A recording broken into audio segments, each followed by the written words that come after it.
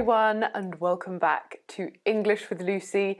Today we're going to talk about whether you can learn English at home on your own. I think you can, and I'm going to give you some tips and recommendations. It's a pretty weird time, isn't it? A lot of us are suddenly having to spend a lot of time on our own at home, but this does not mean that we have to put a pause on what we want to achieve, like learning a language. It is possible to continue learning a language on your own at home, and I'm not going to talk about all of the tried and tested methods like watching TV shows, movies with subtitles, listening to the radio. I've mentioned all of that before. These are new tips that are more relevant than ever before. Let's get straight into it. The first one is free conversation classes. If you want to learn to speak a language, you are going to have to practice conversing. I reached out to some of my students that I consider to be very, very successful, and I asked them what they are doing during lockdown. The one activity that came up time and time again was online conversation classes. And I thought that was really interesting because I expected that they were paying for them. But it turns out that a lot of them are doing it for free.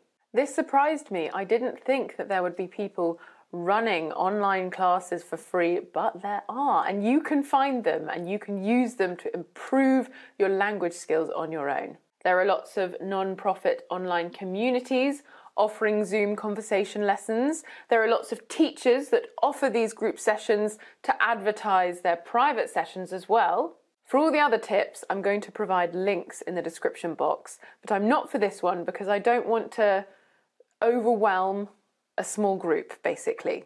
I will leave it to you to search websites like meetup.com and Facebook and other language forums to find these Zoom groups. Sometimes they're run by teachers and sometimes they're run by students, learners of English, who want to meet other like-minded students and practice together. Most importantly, if you can't find one of these groups or you can't find one that suits you, why not try hosting one? I'm sure if you post in language forums or underneath YouTube videos, you will be able to find a group of like-minded people who also want to practice conversation with you. You might think, well, that's great, but how do I access proper feedback if nobody there is a professional teacher? Accountability partners or accountability buddies. This one depends on your personality and whether you like working under pressure or not. I know that I work best under pressure, so this tip is one that I've used a lot in the past. When people embark on a difficult challenge like losing weight or running a marathon, they often find it easier to do it with someone. Somebody that's going to act as an extra push of motivation.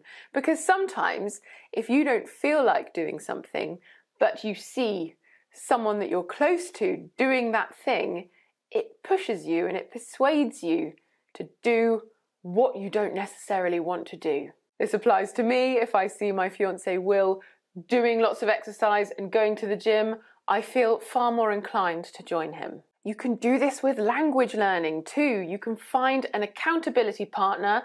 I bet there's a nicer name for it, English buddy or something like that, or a motivation mate.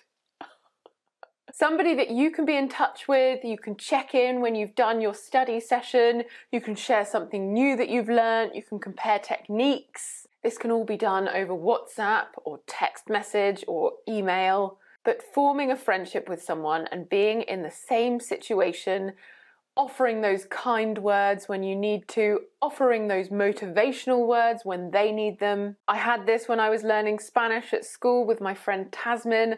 She was amazing. We always spoke to each other on WhatsApp in Spanish. And when I heard that she had joined a new conversation class or something like that, I felt really motivated. There was a little element of competition as well.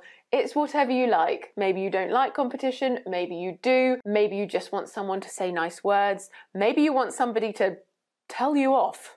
I don't necessarily recommend that, but everybody learns in different ways. Number 4, listen to specific podcasts. I've mentioned podcasts before. I've got lots that I recommend. I absolutely love podcasts because you can multitask. I love running, and listening to something educational whilst I'm doing exercise seems like an excellent use of my time.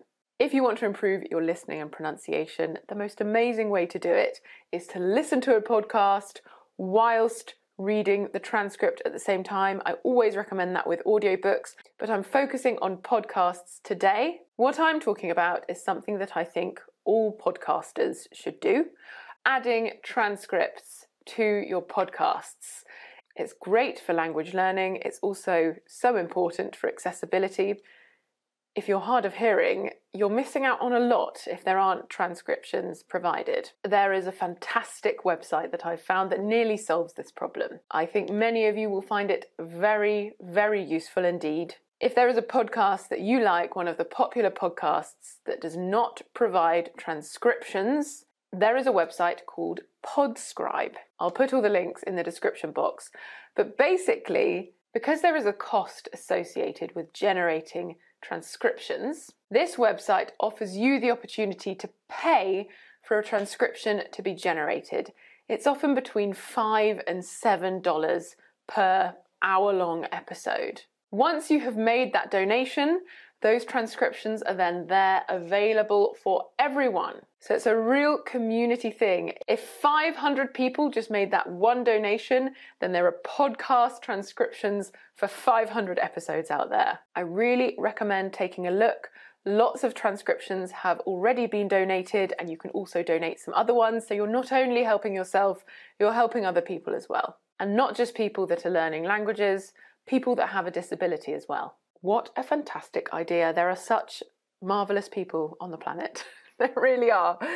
The last one, number 5, is imitation, a topic I've spoken about a lot before. It's what I did when I was learning Spanish. It really helped me achieve natural, fluent pronunciation. It's no secret that I used to live in Spain, and when I conversed with my Spanish friends, I looked at their mouths, which sounds weird, but it's not.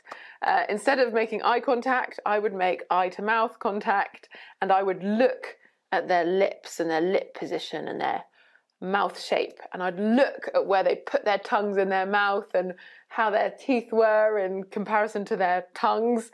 I probably made them feel a bit uncomfortable. So that is one of the beauties of studying at home on your own. You can do this without embarrassment. All you need is a mirror and a smart device. Take a video of somebody speaking slowly and clearly. If you really like the way somebody speaks, but they speak quite quickly, play around with slowing them down. You can do this on YouTube. Sometimes it doesn't work so well. Make sure it's a video where you can clearly see their mouth. Hold the video up to your face, play the video, hold the mirror up to your face, recreate the mouth movements and the intonation and the tongue position. If there is a sound that you just can't grasp, this technique will really, really help you. When people try to improve their public speaking, whether they're learning a new language or doing it in their own native language, it is often recommended that they practice in front of a mirror. This is very much the same. It's about getting more comfortable. Right, that's it for today's lesson. I really hope you enjoyed it, and I really hope you can take some of these tips and put them into practice. Don't forget to connect with me on all of my social media. I've got my Facebook, my Instagram, and my website, englishwithlucy.co.uk. There you can access my mailing list and previous lessons and PDFs as well.